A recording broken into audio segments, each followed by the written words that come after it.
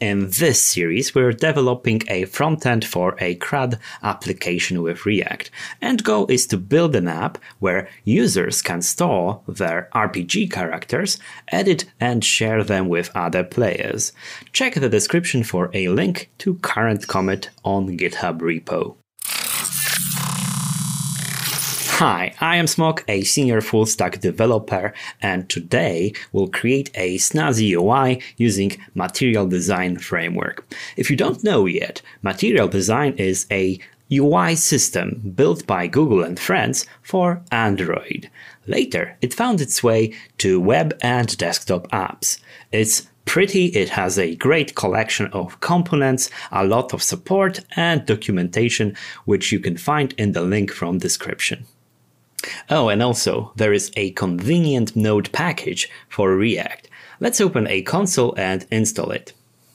npm install at material-ui/core. Right, there we have it. It's installed right now, and we can go ahead and start our server.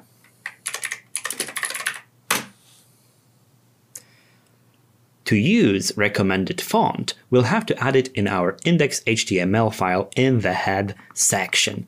Let's go ahead and do it just now. The font is called Roboto.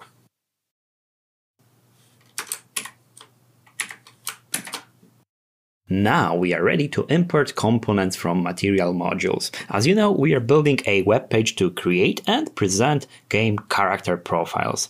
What views are we going to need there? Of course, we are going to need a landing page, a character list, some sort of detailed view of character, and a management view. All of these should be wrapped in a common root that would provide navigation bar, default theme, headers, and footers or whatnot. Let's start with that. I'll place this in my app.js.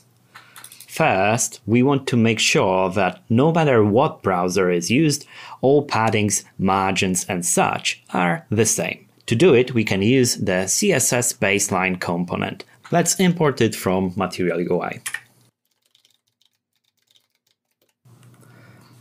Add it to the page. And for now, we are going to remove the base styles provided by Create React App. I'm going to just simply clean all the CSS files here. So this is going to go bye-bye, this one as well. And I guess that's it. Let's talk about the first Material UI component. Wrapping the content in a container allows us to limit how wide the web page will be and have the same margins on both sides.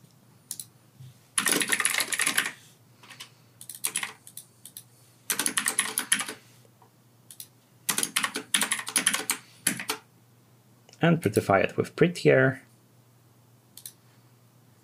That's nice.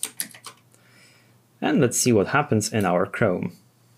Well, there is a little bit of a difference. Let's inspect it. You see, there is the container. So that's good, we have provided margins. Now for the navigation. In navbar, we'd like to import appbar, toolbar, and button.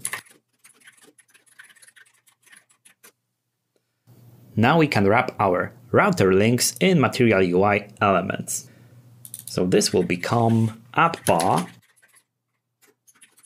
like so. This will be our toolbar, and these will become our buttons. Button. So appbar provides background and shading, toolbar will arrange elements in a single horizontal row, and buttons, well, they provide animation effect when clicking. To use the link component from the router internally, we can pass the component prop to each button.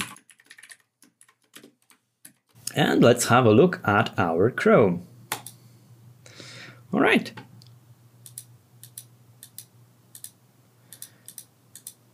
As you can see, it's already looking way better.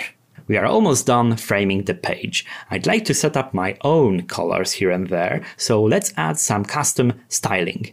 To do it in a single place, I'll create a new component that will wrap my entire app. It's going to be called Theme.js. I don't want to create everything from scratch, so I'll use Material UI Color webpage to come up with something nice. There is a playground that we are going to use. We can see two most important colors. We'll use this to create a MUI theme. So I'm going to go with primary like that and shade, well, this one. So this is going to be copied. Go over to my atom and paste it. So now let's import create MUI theme provider from Material Core Styles. And now we also want chosen colors from core colors. So we have purple and amber. And from colors. So that's good. Now we are going to create our theme. Create MUI theme, and this will be our argument, like so. And now I'll export a default function which will wrap all children in a theme provider component with my custom theme. This way I can keep all the details in this single file.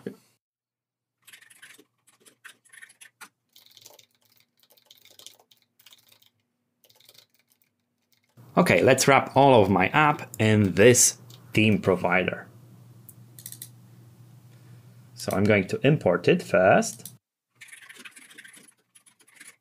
Like so, and now I can use it.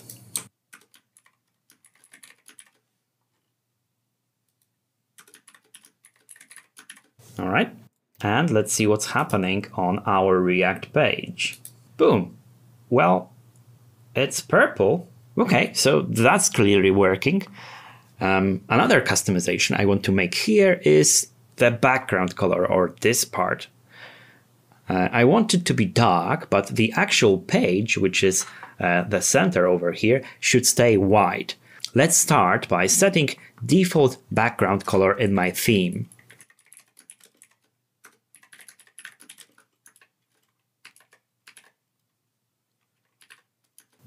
And I need to wrap it in a string. Okay, and if I save it and go to Chrome, okay, everything is dark. But I want this part, this whole part, to be light. How will I do it? Solution is quite simple. We'll wrap everything in a paper component. So let's go over to our app, maybe go in here and import paper.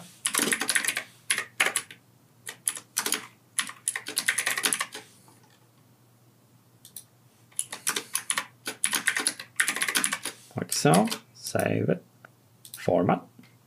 That's nice. So let's go ahead, and we are going to pass a hash. This hash will contain min height, and this will be equal. This will equal 95 vertical height, at least. So after saving this, I can see in my Chrome that my web page is actually white, and it has this nice white background. We completed our basic framing for the views. Now let's move over to our landing page. This is going to be really simple. I just want a hello message, a subtitle, maybe over a nice elevated card. Let's create new file and call it landing. Okay, so for this I'm going to import typography, card, and card content.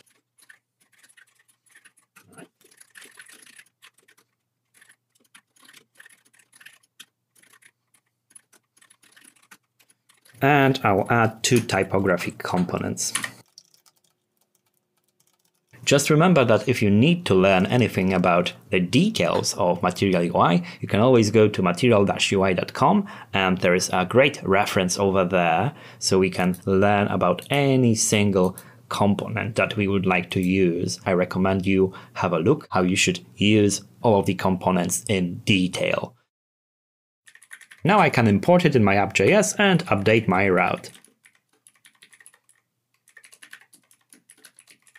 Because I want to show the landing page only when my path is exactly a single slash, I have to add an exact prop. Otherwise, it would match anything that starts with a slash. Let's go to our Chrome, delete everything and see. Here is our hello world, and it's on the elevated card, exactly as we wanted. Next view will be a list of characters. Again, we are going to create a new component and repeat what we have already learned. Let's make a new component, list. And in here, we are going to use a grid component from Material UI to line up our cards. So grid is used in two contexts. Grid container, like so, and grid item. Grid container is used to wrap all the items, so we can specify spacing prop on it. Maybe some padding as well. All right, so React grids have 12 columns, and when we add a new item, we need to specify how many columns this item will occupy. Again, this is a per item setting, so if you want to have 4 items in a single row, each of them should occupy, well, 3 columns. For our web page to be responsive, we need to specify how many columns an item will occupy for each screen size. There are 5 props that denote breakpoints, like t-shirt sizes: XS, SM, MD, LG, and XL. Anything set on SM will apply to small screens and wider unless it is overridden by a larger breakpoint. I'm just gonna simply provide SM and we'll have 4 such items. For now, we'll be fine with dummy text. I'm going to copy the exemplary card from Material UI page. So this one, I'm going to click down here, show the source, and this bit will make do. So I'm just gonna copy all that, create a new component in my atom. That should be fine. And I can use it in my list. Let's go ahead and replace this. And of course import it. Quickly add this as a route to my app. List, like so, and let's have it here. Oops, yeah, slash list, of course.